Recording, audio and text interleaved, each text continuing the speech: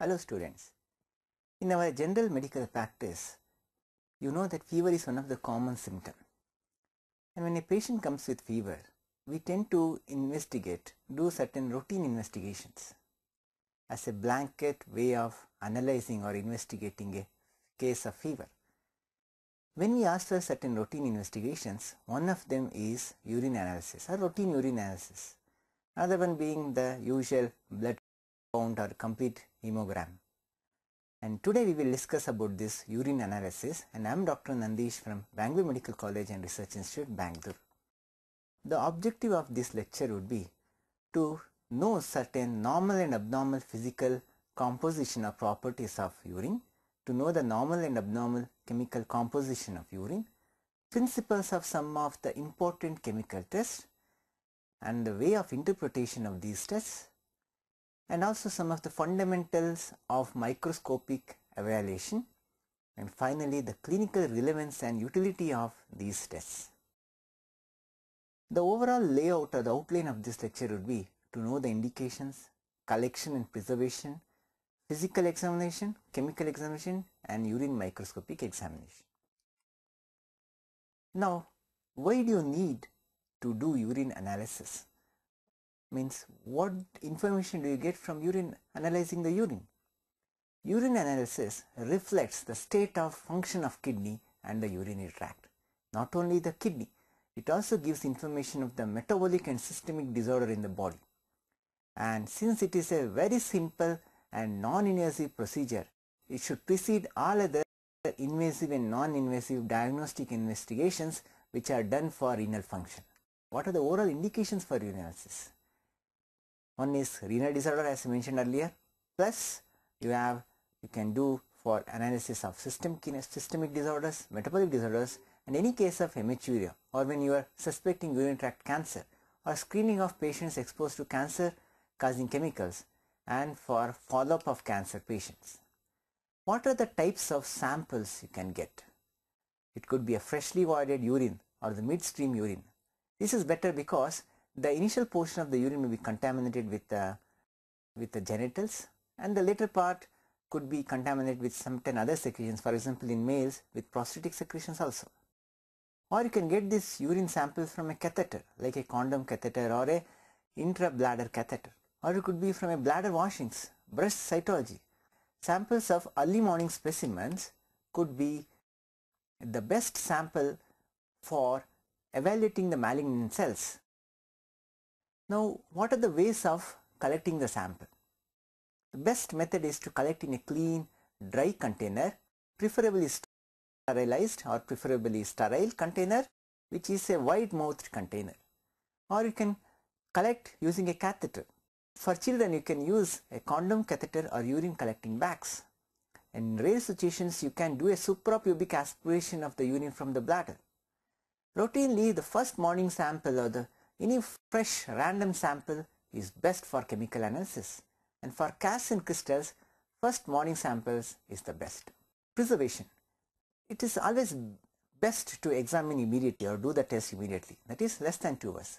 If you expect any delay, you can refrigerate it without adding any preservative, or if you think that you have to transport or you have to keep it for a longer time, then you can add preservatives like toluene, concentrated hydrochloric acid, thymol, and formaldehyde. The examination of urine can be broadly divided into physical examination, chemical examination, and microscopic examination. Physical examination includes certain parameters, and even chemical examination includes certain chemicals to be tested, and microscopic examination will have certain things to be examined, which we will learn individually. So coming to the physical examination, we will take up individual physical parameters or properties. First one is the volume. Normally the range of volume excreted by a person in 24 hours would be somewhere between 600 to 2000 milliliters per day. On an average, it is between 1000 to 1600 ml per day. In infants, it is between 300 to 600. When it is excess, it is polyuria. When it is less, it is oliguria. Anuria is almost very less or almost no excretion of urine.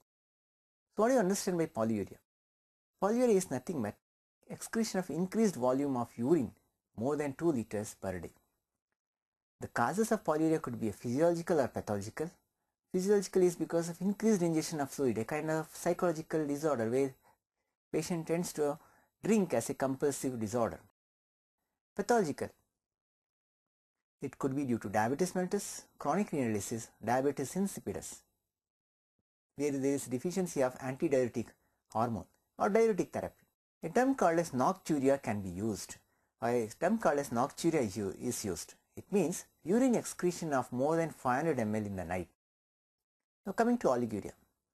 Oliguria is decreased urine output less than 500 ml per day or per 24 hours. What are the causes? Restricted intake of fluid is, you can consider it as a physiological cause, or excessive fluid loss through extrarenal channels like sweating, diarrhea, vomiting, or due to reduced blood supply to the kidney, so that kidney will not be able to function properly, like in case of hemorrhage, dehydration, shock. That is, effective blood supply to the kidney will be there, and so kidney will shut down. And certain renal diseases like acute glomerulonephritis, acute tubular necrosis due to incompatible transfusion, heavy metal poisoning or crush syndrome. Addison's disease is an endocrine disorder associated with oliguria. Now, anuria means a severe form of oliguria, that is excessive suppression of urine almost to less than 100 ml per 24 hours or almost less than 40 ml per 24 hours. This is mainly because of severe renal ischemia or total obstruction to the outflow of urine along the urinary tract, either because of stones or tumors, or due to a pathological change in the nephron, a severe damage to the nephron. Now coming to the color. Normally urine is pale yellow or light straw or amber colored fluid. The color is due to urochrome. There are certain various color changes depending on the compound excreted in the urine. Most of the times it is colorless. So colorless is a normal feature, or pale yellow color is a normal feature. When it is very much dilute, as in polyuria, it is usually colorless. Even you will not see pale yellow color also. When there is very much, it is concentrated, or when it is very less, like in oliguria, urine will be very concentrated, so it may look darker, little darkish brown also sometimes, or dark yellow also sometimes. Smoky or red color or red brown color is because of hematuria. Hematuria is presence of RBCs in the urine. Cola colored is because of hemoglobin, because of intravascular hemolysis. Yellow brown or yellowish is because of bilirubin. Orange brown is because of urobilin. And dark color on standing is because of alkaptonuria, that is homogenesic acid. And milky color or a kind of purulent thing is because of pus or chyle. Chyle is, presence of chyle in the urine is called as chyluria. Next comes to transparency or clarity of the urine. Normally urine is very clear or clean. Presence of pus or mucus or phosphates, crystals, blood or bacteria or cells will give turbidity or haziness or cloudiness to the urine. Normally fresh urine does not have any particular smell or odor, but there may be some characteristic aromatic odor. The odor may change depending on the compound excreted sometimes. For example, urine may have a kind of sweety odor or fruity odor. This is because of ketonuria like acetone. Or it could have an ammoniacal odor because of bacterial decomposition, which will break the urea into ammonia by producing urease. Or mousy odor because of phenylketonuria, phenylalanine being excreted, or phenylpyruvic acid being excreted. Or it could be very putrid or foul smelling because of anaerobic urinary tract infection. Reaction of urine. Normally urine is slightly acidic, somewhere between 6 to 6.5. As it stands, if you let the urine stand, it starts becoming alkaline. Now to test the reactive pattern of urine or reaction of urine, that is whether it is basic or alkaline. The technique is best done by using litmus paper. The technique is best done by using litmus paper, either blue or red, with a good pH range between 5 to 8 like that. You know that alkaline urine turns red litmus to blue and acid urine turns blue litmus to red. Based on that you can analyze, and you have a standard chart to compare the amount of color with the degree of pH. Causes of alkaline urine are infection with urea fermenting organisms, so it will break the urea to release ammonia, leading on to alkalinity. Citrates and bicarbonates also will give alkalinity to urine, or metabolic alkalosis. Now, causes for acidity is high protein diet which will be broken down and releasing uric acid, febrile illness, ketonuria, leukemia, ammonium chloride, mannolic acid and or ammonium mandalate. Now, as I mentioned, the method is using litmus strips. So, reagent strips will be impregnated with methyl red and bromothymol blue, and that will show the color change also depending on the pH. Or you can use pH electrode. That means to say the methods of analyzing or testing the reactivity or the alkalinity or acidity of a urine sample would be by using litmus strips or reagent strips which contain specific color indicators and pH electrode. The various causes of alkalinity or acidity of urine can be seen in this particular table. Causes for alkaline urine are metabolic and respiratory alkalosis, severe vomiting, infection with ammonia producing bacteria, potassium deficiency, hyperaldosteronism and intake of citrus fruits, bicarbonates. Acidic urine is because of high protein diet, febrile illness, ketonuria, leukemia, starvation, severe diarrhea, diabetes mellitus and respiratory disease. Coming to specific gravity. Specific gravity is measured by a special instrument called as urinometer. This is nothing but a weighed glass cylinder with a bulb containing mercury and a stem. The stem has a graduation which ranges from 1.000, that is 1000 to 1.060, 1060. Normal range of specific gravity is 1.003 to 1.035. On an average, it is 1.016. This measurement of specific gravity will give information on the renal status, concentrating ability of the urines of the kidney, and hydration status of the urine. Urine total solute concentration will determine the specific gravity changes. How do you test the specific gravity? By using urinometer. Urinometer vessel, a kind of cylinder which will come with the urinometer, it will be filled with urine. You can fill the urinometer vessel or the cylinder with 3/4 of the urine. Minimum volume required would be around 15 ml. Then the urinometer tube is inserted with a spinning motion.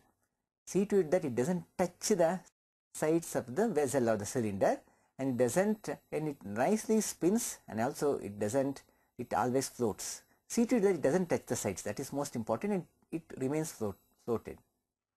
Reading is taken at the meniscus at the eye level, and whatever reading, suppose if the urine level is at particularly 1.020, you can give it as a specific gravity of 1.020. But remember, this particular instrument will be calibrated at 15 degrees centigrade. So, in case the room temperature is above 15 degrees centigrade, then you may have to do certain corrections for the temperature. For every 3 degree rise in temperature, you have to add 0.001 to the value.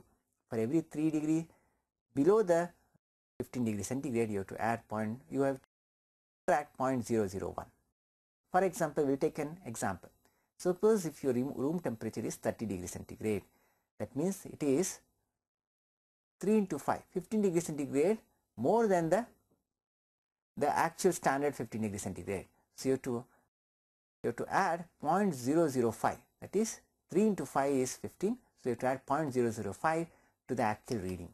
Now, substances which influence specific gravity are urea, sodium chloride, phosphates, albumin and sugar. Causes for low specific gravity. When the specific gravity is less than 1.003, it is called as hyposthenuria. The causes is highly diluted urine like diabetes insipidus and increased fluid intake, polyurias. Specific gravity is referred to as increased when it is more than 1.030, hyperestheneuric urine or hyperesthenuria. So, above 1.030, it is referred to as high specific gravity. The causes being presence of certain chemicals, certain compounds in the urine, for example, diabetes mellitus, nephrotic syndrome because of proteins, and restricted fluid intake. In short, polyuria will lead to low specific gravity, oliguria will lead to hyper or increased specific gravity. Sometimes specific gravity will be fixed at one particular level. For example, it may be fixed at 1.010 in most of the situations. This is called as urine of fixed specific gravity or isosthenuria. The best example is chronic renal disease, which will lead to end-stage renal disease or chronic renal failure. The best example for isosthenuria is end-stage renal disease.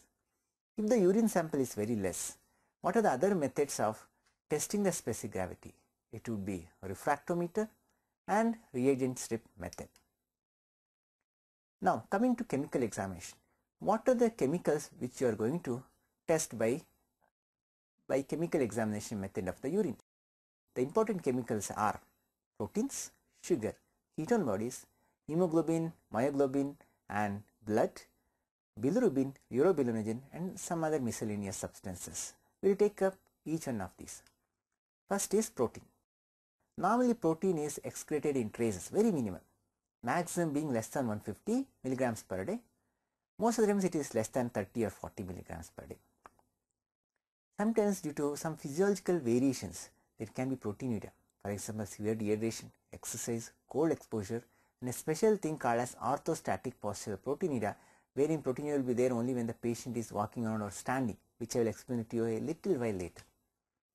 What are the tests you can do to test for proteins? They are Urine acetic acid test, LS test, sulfosalicylic acid test, dipstick method. Now how to do this urine acetic acid test? The principle is simple. If you heat a urine containing protein, it will coagulate the proteins. So heat induced coagulation of proteins is the basis for this test. The technique is fill 3/4 of a test tube with clear urine, heat the upper 1/3 of the column. Why should you heat the upper 1/3? That is only to test, get a comparison between the lower clear one and the mild change in the upper one. Turbidity, if you see, it indicates either protein is present or phosphates are present. So we don't know whether it is because of protein, the turbidity is because of protein or phosphate. So what you should do? You should add 3 to 5 drops of 5% acetic acid. If the turbidity persists, then it is protein, particularly albumin. If it disappears, it means it is phosphates. The turbidity must have been because of phosphates. So dilute acetic acid will actually dissolve the phosphate. Now coming to the other two tests, that is LS test and sulfosalicylic acid test. The principle is common for both, that is precipitation or denaturation of proteins by the acid. For LS nitric acid test, LS test is also called as LS nitric acid test. You use nitric acid there. For that, you can take a small test. In that test tube, take 2 to 5 ml of urine, add nitric acid along the sides of the test tube. And you will see a white ring at the junction of these two fluids, indicating protein is present. For sulfosalicylic acid test, take 5 ml of urine and add 0.5 ml of 20 to 25% of aqueous solution of sulfosalicylic acid. Turbidity indicates the presence of proteins, but this can be because of variety of proteins including albumin, globulin, glycoproteins and even Bence-Jones protein. Bence-Jones proteins are nothing but monoclonal light chain proteins, either kappa or lambda, which can be seen in multiple myeloma or a plasma cell tumor. Now, I was talking to you about turbidity. Based on the density of turbidity, you can roughly grade the amount of protein excreted. When there is no turbidity, it means negative, so that means less than 5 milligrams must be there in the per deciliter. If it is traces, mean very mild minimal turbidity, maybe 20 milligrams per deciliter.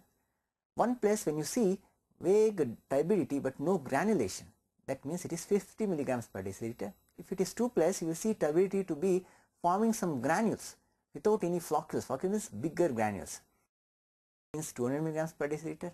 3 place means turbidity with granulation and floccules also, flocculation. It means 500 milligrams per deciliter. 4 place means big clumps or floccules of whitish substances or precipitates. It indicates more than 1 grams per deciliter.